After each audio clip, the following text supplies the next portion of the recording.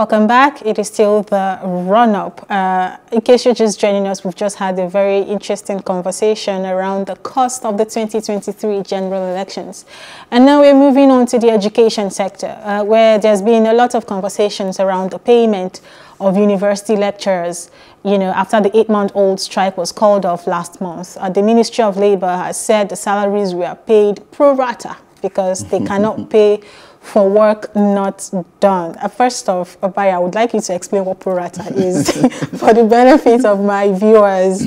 Okay. Pro rata simply means, you know, if, for example, if your salary is 1,000 naira, you know, for 10 days, it means you're getting 100 naira per day. Yeah. Okay. So if you are paid pro rata, if you didn't come to work for 10 days, maybe you came to work for 7 days, you get 700 naira. Oh. So that, I think that's a very basic explanation of what that means.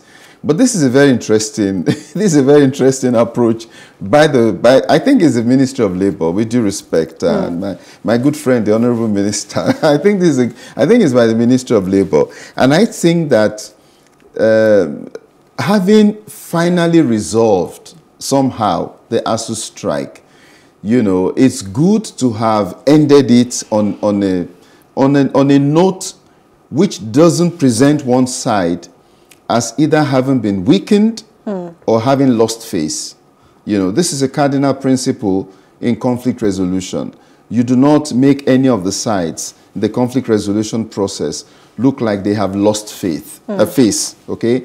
So I think if the government in good faith ought to have paid ASUU the full month's salary, you know, and let them go back to school with, you know, motivation, more inspiration. Don't forget that it's been a long, drawn-out process. It's been very exhaustive. The students became really psychologically and emotionally traumatized. Parents themselves became emotionally and psychologically traumatized. The academic staff themselves were not. So the whole nation was totally exhausted by this process. So I think that government ought to, you know, just close the whole chapter. Don't do things that would create new wounds or make some of the old wounds to fester. And if you were paying them pro rata, I think it is just making the old wound to fester. And now we are hearing that ASUU has called an executive meeting, you know, and all kinds of things coming up again. We want this issue resolved once and for all. And I don't think paying them pro rata is a good way of closing this chapter. You know, when you were mentioning all the people involved that were traumatized, when you actually look at it critically, you would find out that even the academic staff, in turn, are also parents and caregivers. True. So they've already been exhausted in many ways. I don't even want to say one way or another. In many ways, as a member of staff, as a parent, and as a parent looking at your children sitting at home for 8 months, and there is nothing you could do about it. I feel like it got to a point where, you know, the whole conversation lingered more than it should have. And if we got to the point where we're trying to have the conversation and end it so that everybody is happy, I choose to use that word, everybody is happy. So if you're trying to say, okay, we understand what you've been through, let's come to an understanding, then do it properly. No, absolutely. I agree. Do it properly. And, you know, there are many issues around the strike and around the resources and around, you know, the capacity of universities to pay, especially universities that are not federal government universities, you know. And maybe sometime in the immediate future, some of those issues will come up again. But definitely we need to close this chapter. And the authorities really ought to try and ensure that, you know, this matter is resolved. Paying pro rata, like I said, for me, it's like reopening old wounds. It's like, you know, let's close this chapter. Let everybody feel that, okay, it's a long-drawn process, it's been resolved, and let's go back to work. Students, lecturers, parents, even the government itself. Let everybody go back and start on a clean slate, you know. And I think maybe on the run-up we should appeal. I think we can appeal to the authorities, you know, to pay the balance and let this matter come to a conclusive end, and let's start on a clean slate. Actually, we're going to be having, you know, someone have the conversation with us. Again, tell us the ASUU side of this particular end of the story. We have Lawrence Osoba to have that conversation with us. Good morning. You're welcome. Thank you. Good morning. All right. Questions have come up, but we're just going to let you give us your own perspective and the perspective of ASUU on, you know, this particular end of the conversation where lecturers have been paid half their salaries. How do you react to that? Well, my comment will be a personal comment, not the position of ASUU, because as you have known, the National Executive Council of ASUU are still meeting, and they are yet to give us a position through which members can follow. I like also to correct an impression. I'm not an ASUU representative, but I'm a stakeholder. I'm a lecturer at the University of Lagos. I'm just a member of the Academic Staff Union, UNILAG branch. So all of us received that trickling prorated salary, as they call it, last week, and we are all enraged because that is the least of what we are expecting from a government that are claimed to be sincere and are committed to the advancement of education in this country.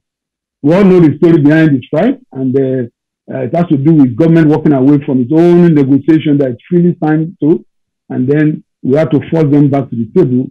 But unfortunately, it has to go the way it went, up to the time that the speaker, honorary speaker, but then intervened, and we thought we had a semblance of something that is going to be reasonable, only for us to be getting this kind of root shock through the amputated salary that they claim to have paid to us. So we are still all in wonder why government will go that way, go that route, if indeed they claim they are looking for a solution to end the impasse in the university system. We were just wondering, before you came on, Uche and I were discussing this, and we were surprised, or rather intrigued, by the fact that the universities are silent because, correct me if I'm wrong, the university lecturers were hired by each university, even though there's been a collective negotiation with the federal government, because the salary scale, of course, is fixed by the federal government. But in this particular case, don't you think the universities should have a say? Why should lecturers get half pay? The universities should be responsible for that. Well, as you know, federal government is our employer. Locally, the University Government Council is an employer, but the parent that called the shot is the federal government. If not, they will not have directed that somebody should be paid half across the federation. So we all know where the buck stops. The buck will stop at the government table. So, and the university are talking. I'm aware the Committee of Advanced Studies have spoken, and they have rightly advised the government that that cannot work in the university system. Because our work is not only teaching, it involves teaching, research, and community service. So, not only that, I mean, when we go on strike and we come back, we continue from where we stop. Okay, since we resume, we have picked up the 2001-2022 academic session to continue the session. And we have continued supervising our PhD students and master students, and we have been doing all that. So, and you can see in the recent webmetric ranking of university in Nigeria, the ample period of the strike, there's a lot of lecturers, ample time to publish a lot of their research work, which is that though they could not publish, which improved the ranking of a lot of Nigerian universities. So, indeed, nobody can claim that we have not been working.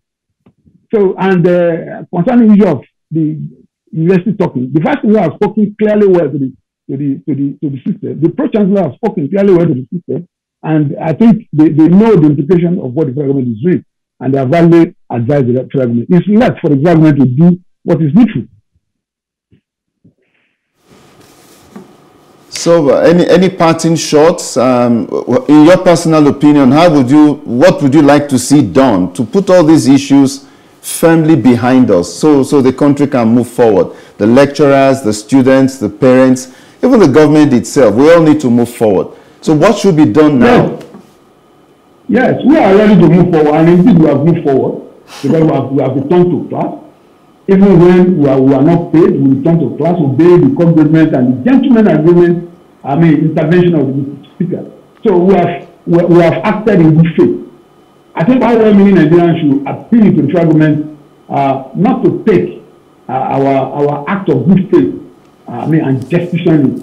Because I can tell you, a lot of my colleagues are very, very angry.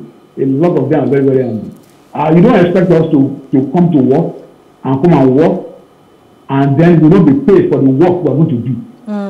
So I'm sure the national leadership of ASUU is going to take a decisive step concerning this issue. While we await that, I know you must have heard what happened in University of Jos, what happened in Abu, and the likes. So, pocket of those kind of, reaction can come in pending the time that the national leadership is going to give a comprehensive directive. But I must tell you that we are not happy, and the system should know. The federal government in particular should know when we are not happy, then the system cannot work. If they want to keep the system in such a shambles, then they can continue with their nonchalant attitude and earlier than do attitude that they have looked at the issue. Whatever ASUU is fighting for is for the common man and for the good of the system. I wish that your system your station can come to the campus during any of our lectures, especially those large classes. Come and see the condition of the classrooms and choosing what students are receiving lectures. Come and see our laboratory. Come and see a lot of things that are rotten in the system that we are trying to correct. But if they cannot do that, then they cannot inflict further pain on those of us that have taken it as part of our own contribution to the country to stay behind and nurture the system and stay in the system. They cannot use salary or hunger to punish us. Of course, not that majority. If it's left to majority of us, they will find alternative. I in particular, I came from the industry. I was in the industry for 10 years before I came to Africa. So it's a matter of choice to come back to the academics. It's not that we don't have something else that we can use our intellect to do. So the federal government should have a rethink on whatever steps they are taking right now to ensure there is industrial harmony within the system. That's just my take. All right. Thank you so very much, Dr. Lawrence, for coming on the run-up this morning and sharing your perspective and the perspective of your colleagues. Thank you so much. It was nice talking to you. Thank you very much. God bless you. Thank you. It is still the run-up.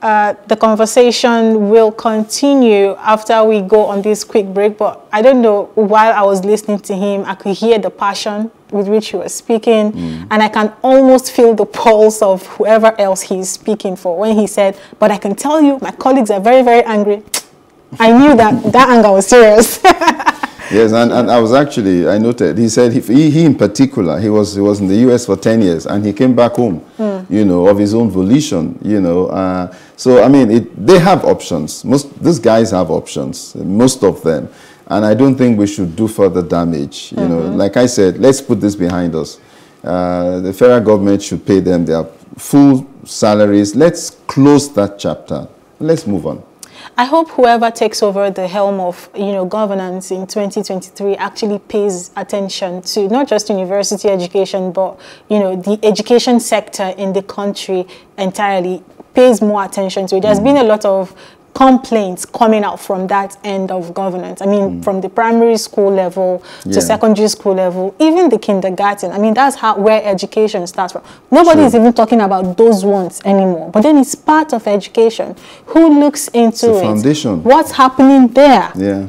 There are lots of daycare scattered all over Nigeria. Who is in charge? Who is checking out? And then you see stories on the social media, parents coming out to say, I took my child to kindergarten and this happened and that happened. I saw this on CCTV. And it just dies off like that. Meanwhile, there is a whole ministry that is supposed to be in charge of this, But I guess that will be conversation for another day. The run-up will continue.